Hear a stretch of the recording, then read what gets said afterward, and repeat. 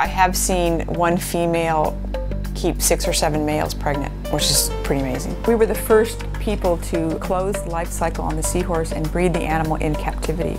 We were the first seahorse farm in the world. I remember as a kid, one of my jobs was to pick up the dead fish and bury them in a hole. We met in Ecuador in 1988. I was on a round-the-world trip, but I only got halfway.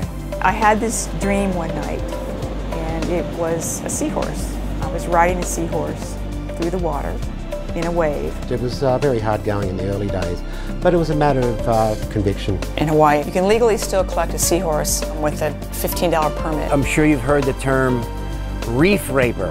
The trade as it's practiced in Kona has always been a land rush. It's a free-for-all. It's a land grab. I think the aquarium industry helps promote tourism here in Hawaii and actually is a good thing. These guys have gotten away with murder. The people who are taking the fish have money to lobby. My customers are ready tomorrow to buy tank-raised fish. It's sad to see what's happening because of the overfishing that's taking place globally. Where I'd like to start, besides my own backyard, is Tonga.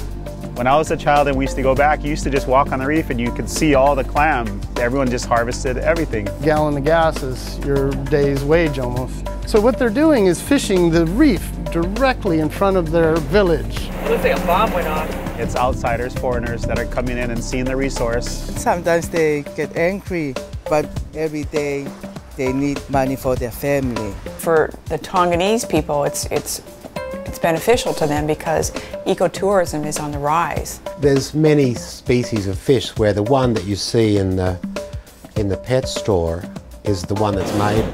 I feel that we're making a difference.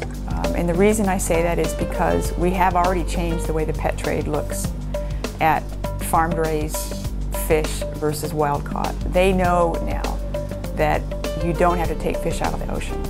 Doesn't mean it's stopped, but they know it's coming.